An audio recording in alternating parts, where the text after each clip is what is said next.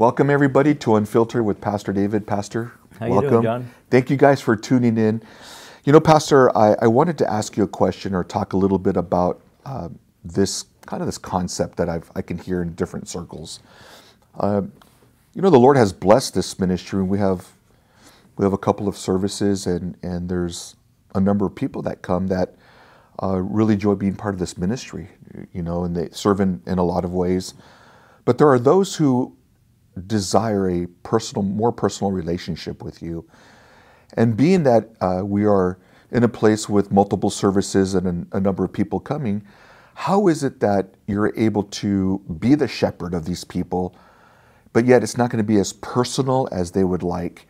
First of all, what do you think about that when you may hear something like that? Well, I used to go to a smaller church, and I had a personal relationship with the pastor. He'd come over to my house and we'd eat dinner. Where here, it would be almost impossible to do that with every single person.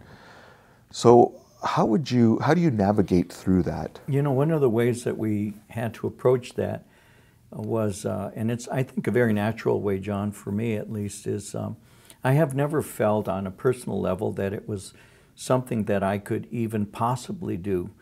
Get to know every single person and their stories and family and things of that nature. I just have never had the capacity of doing that.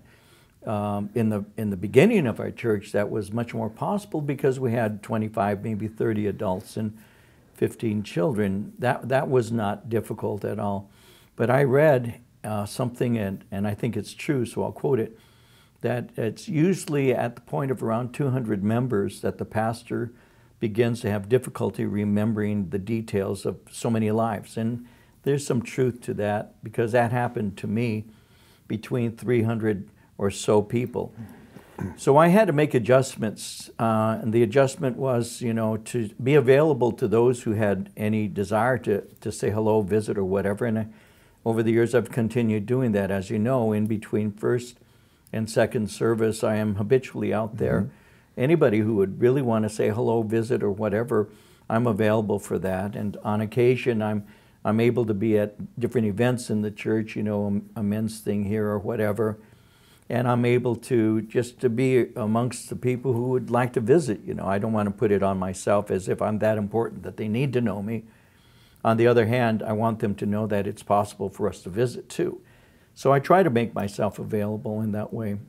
But the way that I've tried also to handle the amounts of people that we minister to and all has been to try to impart the vision God gave to me into the hearts of other men. You know, like Paul said to Timothy in 2 Timothy 2, that which he had received he is to give to faithful men who can, you know, give that to others.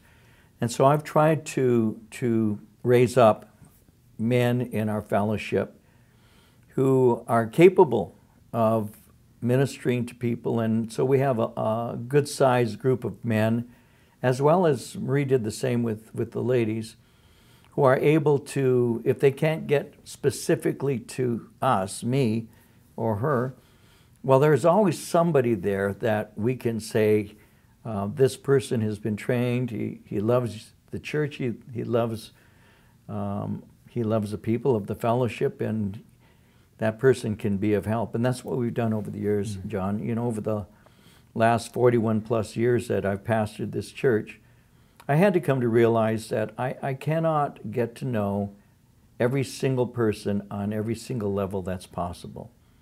So because that would not have happened in any other work site, any other place that I worked. You know, when you have, you know, the number of employees that we have here, then you have the number of individuals who attend and the different services. When you start accumulating the numbers that are potentially here, or very often are here, you realize that it's just not really possible for me, Marie, or any single person to get to know every person. I have said in the past that I would have loved to have been able to do that, because I do like to know the sheep. And on occasion, I'll be at a restaurant, you've been with me more than once, where somebody will walk up and start talking to us, and I love that. I enjoy speaking face to face and visiting with people. And the best that I can do is pour my heart out in the Word of God to the people and share with them and encourage them, because at the end of the day, the greatest gift I can give anybody is a well-crafted Bible study that has potential to be applied and to change a life. Right. And so that's what I have satisfied my heart in doing, is to prepare the very best meal I can for this family. And when given opportunity to spend even a moment with somebody, to take that moment and enjoy it with them. So I train people up. I give them the Bible studies as I do. And I pray for them often, you know, as a cluster group, if you will. I pray for a fellowship. We all do. And I think that if people are coming to receive a Bible study and to get to know Jesus, that's possible here. Amen. And the way, and we've talked about this off camera, the way that you really demonstrate the love and shepherding the flock here is by giving them the Word of God, a life-transforming message. Amen. And so it's amazing to see the men and the women that have been raised up, that have been a representation of your heart in a lot of senses to minister to the people. And you know, I know this I know this firsthand, Pastor, is that I see how much you love the church. You talk about it. I see it, and it's amazing to see the love and the dedication that you have for our church. Well, you know what? That's it's easy to love the people of this fellowship, John, but because by and large, the majority, overwhelming majority of those whom I've gotten to know on any level have been wonderful people that you can't help but love, and that's true. So I do what I can. You know, we have our mentoring class every other week. I meet with a group of men. You know, I'm out as much as I can, doing as much as I can, and ministering to as many as I can. And yet I've multiplied my hands with men like you and others, you know, Dave Bustamante and others, who are, you know, are expressions of the heart of our ministry.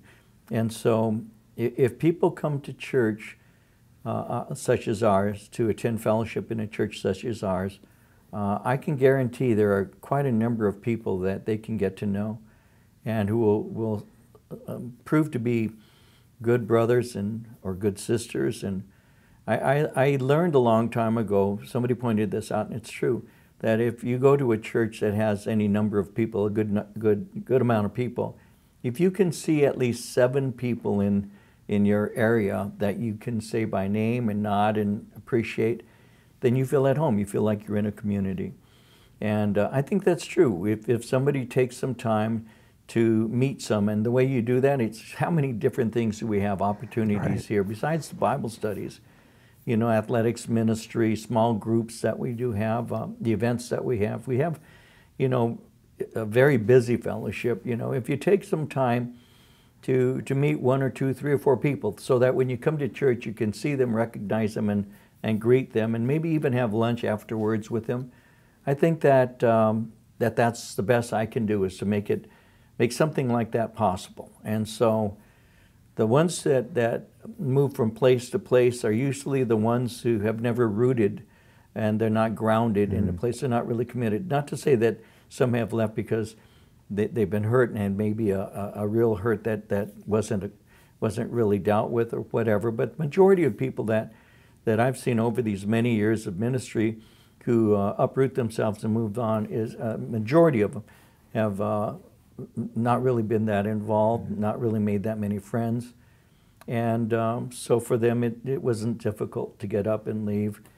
And that's really something that unfortunately many churches deal with. We call it church hopping, where you move from place to place, but the Bible teaches us that we ought to have a community, John, that we should know one another to the best of our ability, so we could pray for one another and encourage one another, exhort one another, comfort one another, greet one another. There's so many one another verses in Scripture, because Jesus didn't create some cold climate.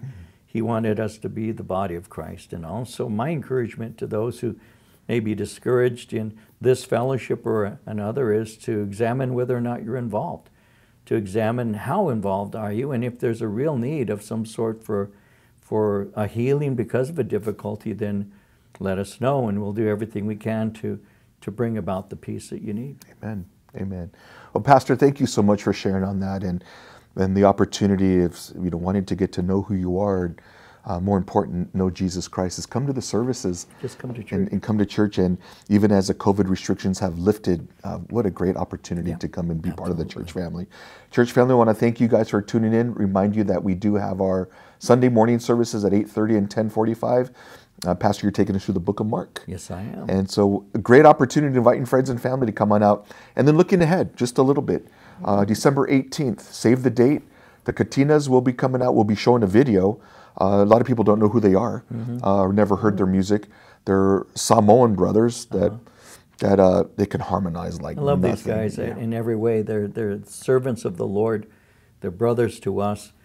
And they sing like a sanctified Temptations, I guess. I love their harmonies. Great harmonies. Amazing guys. I love these guys. They'll be out for our services on December 18th, which is a Sunday morning at 8:30 and 10:45. Invite your friends, and then even looking a little beyond that, we have our Christmas Eve service, which will be Saturday this year at 6 p.m. In the sanctuary, and then we'll have our regular Sunday morning services, Sunday Christmas morning, 8:30 and 10:45. Again, church family, great way to invite your friends and family to come on out. Even invite your enemies, but to come out for a blessed time. And again, Pastor David, thank you so much for spending some time with our church family. Church family, thank you for tuning in. God bless you, and we'll see you soon.